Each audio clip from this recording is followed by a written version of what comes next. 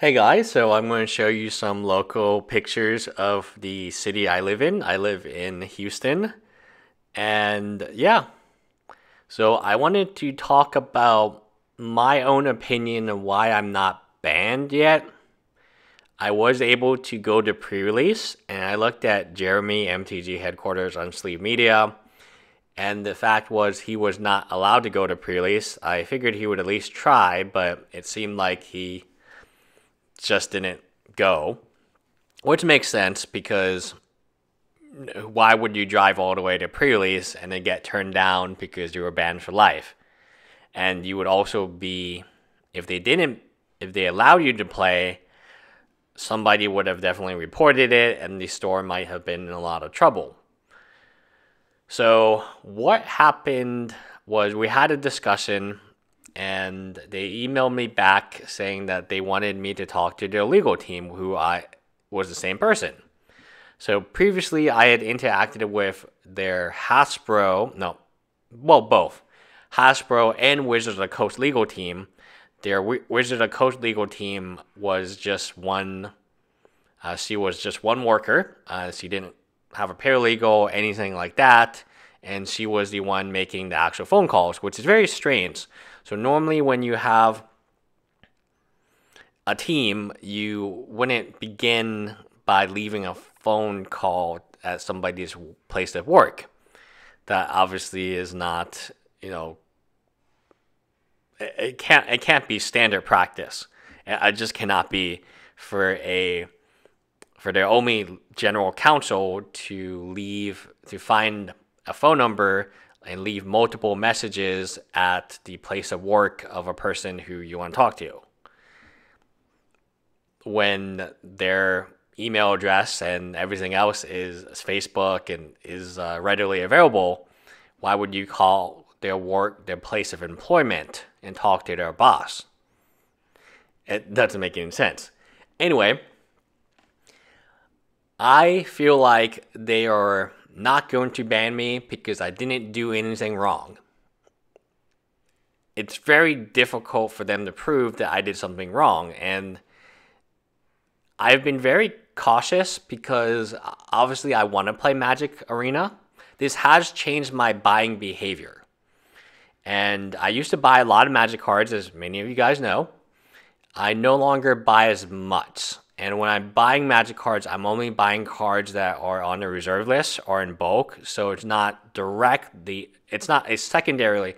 It will support Wizard of the Coast by promoting that their product is value, but it's not going to line their coffers directly. I've also not played Magic Arena. I think that's a big loss for them because the reason I'm not playing it is I spend a lot of money on mobile games, Fire Emblem Heroes, Pokemon Go. You can't really spend that much money on Pokemon Go because you gotta walk, right? You physically have to walk to spend your egg incubators and stuff like that. And the Fate Grand Order, Fire Emblem, probably the two most expensive mobile games right now. Maybe Clash of Clans is a little bit more. I'm not going to play Magic Arena because they can take my account away. And unlike Magic Online, so Jeremy, they refunded him his money. Zach Jesse, who they took away his account, they refunded him his money. And there's a liquid out for Magic Online. But for Magic Arena, there is no out.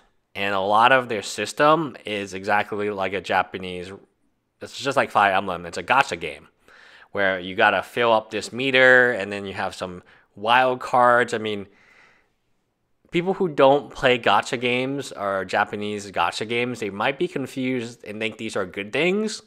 Oh, wild card, that's a good thing. Oh, fill up my meter bank, that's great. No. Guys, I'm here to tell you that these games have you want to disconnect money from the item, because once you buy the item, it's worth no money. So once you buy a booster pack or the coins or diamonds or whatever you're doing, it's gone. Magic Online's a little different. You can sell it.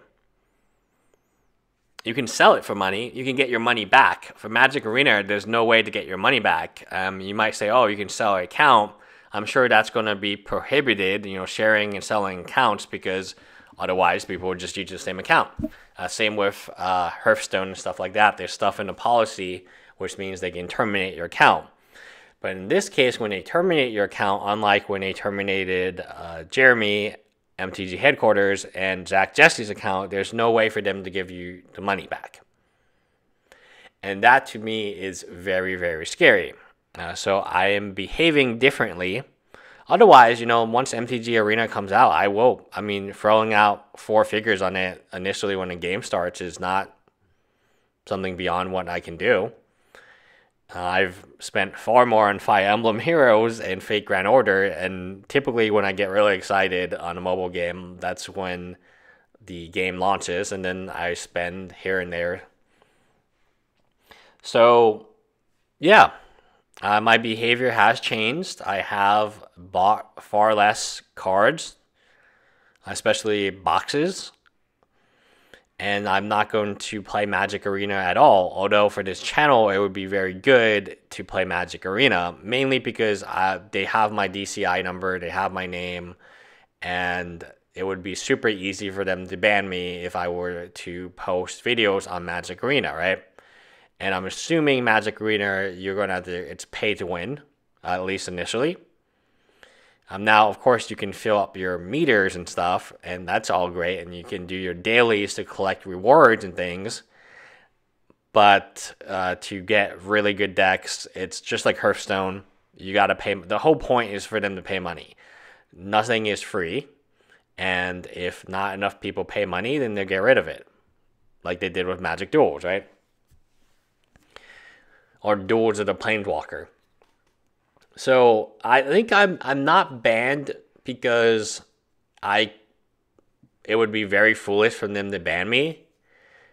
They would face legal ramifications. There's nothing I can do to them until they ban me, because I don't have standing. They didn't take anything away from me. I can still play Magic exactly the same way I did before.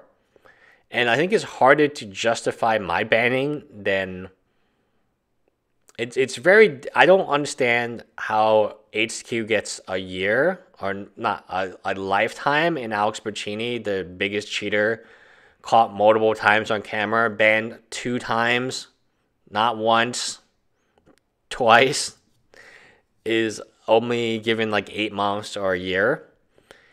And even some of these sexual predators, I mean, they just are... I mean, they're going to come back to the game before Zach Jesse, for instance. He's going to come back to the game around, I think, 2040 or something like that, 2050. And Jeremy has a lifetime ban. I was watching his stream, and it was kind of sad, because clearly this is a guy who loves going to pre-release. He loves filming and vlogging about it, and he's just streaming pre-release.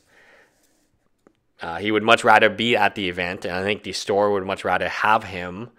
And, money is money. And that's why I'm scared. I am incredibly scared of the fact that at any time, for any reason, they can take away your Magic Arena account. And that is why I'm not buying into it at all.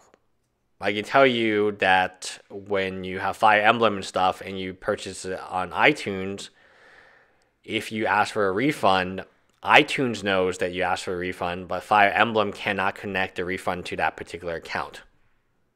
So there's a level of protection. Now, the reason that you want to ask for a refund all the time is because it would be on your iTunes account, and eventually your iTunes would be upset at you. But Fire Emblem would not have that connection. So it's just fascinating to me that they haven't banned me, but they have changed my behavior, and I'm kind of behaving as if I were to get banned sometime soon. Because why should I put money into these products when in fact they can just take away my Magic Arena account, and that will be the end of that? It's very sad, because I want to do Magic Arena, And I loved Magic Duels, and I was sponsored to do Magic Duels, and then it crashed. I think I told that. Then I couldn't log in. I used my own money to buy coins, and then they took my coins away and my whole collection away because the whole server crashed for multiple months, and then suddenly it came back alive, and they're like, "Hey, congrats!" It came back, but nonetheless, like I wanted a digital Magic product that was much better than Magic Online. I wanted to promote the product for free, but now I'm in the scenario where I can never play Magic Arena because at any given time they can hit me and take away my account, which if they took away my Fire Emblem, I have 2 Fire Emblem accounts. They probably both cost $2,000+. My Fate Grand Order account, my English one, I have 2. I have English and Japanese. My English one is only like a few $100s, but my Japanese one is well into the $3,000, if not more. So that's the same thing I would do for Magic Arena. I would spend a ton of money, especially initially upon launch. I would make some videos, whether you guys liked it or not, just like Fire Emblem, and I would be promoting their product for free. And I don't see why they should stop me from doing that. But I'm not going to put money into something where I could be banned for any reason. Well, already on this hot list, right? Anyway, bye guys.